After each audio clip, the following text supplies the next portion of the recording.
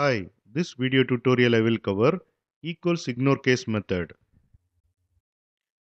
Using equalsIgnoreCase method, I am comparing lowercase welcome string with the uppercase welcome string. It returns true, meaning both the strings are equal. EqualsIgnoreCase method ignore the case sensitivity. Here I have declared the class equalsIgnoreCaseDemo. It has main method. First I will run this program, then I will explain. Here you can see the output. Using equalsIgnoreCase method, I am comparing lowercase welcome string with the uppercase welcome string. This method returns true because both the strings are equal, and equalsIgnoreCase method ignore the case sensitivity.